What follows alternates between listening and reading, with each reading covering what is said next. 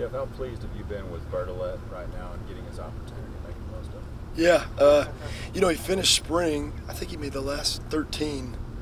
So there was a hint there that, he had gotten over some of the off-season things that he had, or actually it was during the season. He had one preseason surgery right before the first day we reported. So he had all 30 days off or 25 days off before the first game, the Rice game, with a hernia. And then he had a hernia postseason on the other side. So, God, I never even heard of that, let alone a kicker having it, any other athlete on our team or any other program I've been in. So that was hard, I think, from a mental standpoint. And then struggling there early and being replaced, I was really proud of him. I think why he did so well this spring is because the end of the season, he didn't sulk and get down. He just kept kicking off better and better and better. 5 or 6 touchbacks in the bowl game, and he knew and then he had a role and he bought into it and he did really well. Comes in the spring, does well, comes right back out, and he looks great. So, hey, I'm in a great position, to have 2 Division I guys that can kick the ball 60 yards at field goal depth or length, distance, kick off well, and both be mature and have gone through some stuff already. A game winner by Lambeau last year, and then Taylor's had his ups and downs, but certainly made big kicks also. So I'm in a great position from that standpoint. I'm in a tough position on, who's going to be the best guy for the job.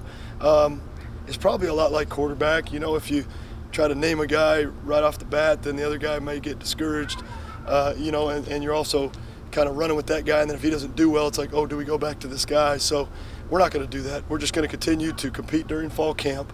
We've still got at least 15 to 18 practices before we get ready for South Carolina, and we have to do the best job we can to evaluate who's the best for the job.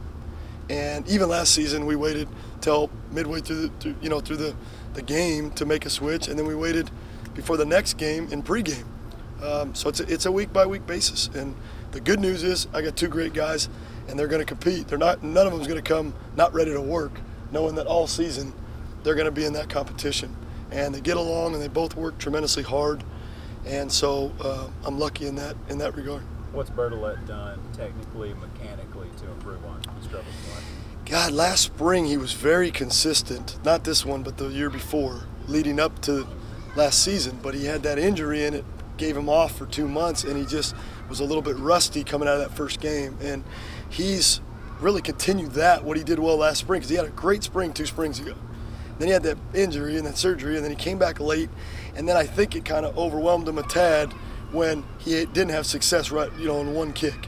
And so then it was like, oh no, what is it, what's going on? And what he's done now is just go right back to where he was before. He's smooth to the ball.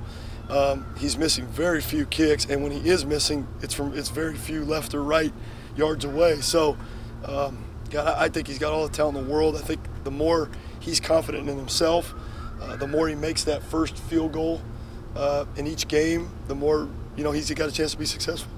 How hard can that be for a punter or kicker where they have limited in-game opportunities, and to overcome that and battle back? You're right. That's exactly right. You don't know until that situation presents itself. We do the best we can to mimic that out there in situation. We did a Mayday field goal or last-second game-winning field goal the other day, and he made both of them. And when Josh gets back, they'll compete, and like each one of them would have got one opportunity. You try. Without Kyle Field right now, it's even harder, because usually we walk in there, at least there's 5 to 10,000 fans, and it does feel that way again. And so, hey, this season's different. We have an unbelievable facility being built, and we're not going to be able to get in there very much, but we'll do the best we can in the practice field. We've got to go with our gut on who's done the best over a 30-day span. Then, week by week, we'll just continue to evaluate. And like I said, they're both very mature. It'd be different if one was a freshman, one was a senior. Then you could have some animosity, or you could have, some confidence issues. But both guys, if they miss one, it's not going to be the end of the world. They'll bounce back and make the next one.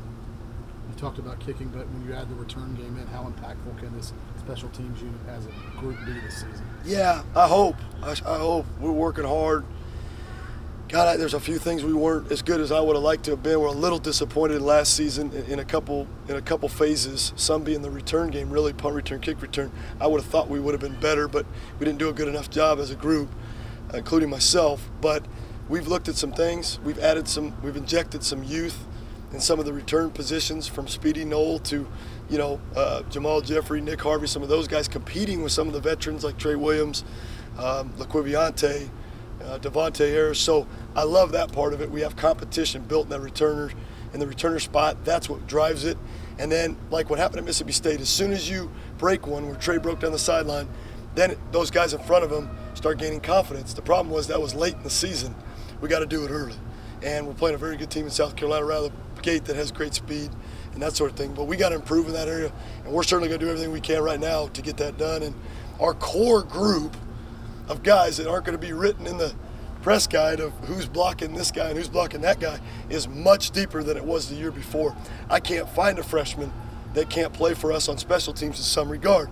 Obviously, we'll look at how they impact each position at wide receiver, DB, linebacker, because that's mostly who we use, and then we'll figure out if that makes the most sense. But I got a collection of guys underneath our vets that I think have some potential. Some of the physical tools that Speedy brings to the table, what excites you about a possibility of him being in that mix back there? The first thing is that he was here last spring, and so it's not new to him right now. He's caught a ton of punts. He was a multi-positional player at Edna Carr, and so you didn't really get to always see him do that phase because he was a quarterback and all that. We've seen him do it a ton. He's practiced it a ton. I think he catches 20 or 30 a day, and we'll really lock it down with him coming into the game weeks here in about 10 days. When we settle our depth chart and special teams, we'll really work with just him. And the other guys, obviously, they're in the 2 deep. But he's electric.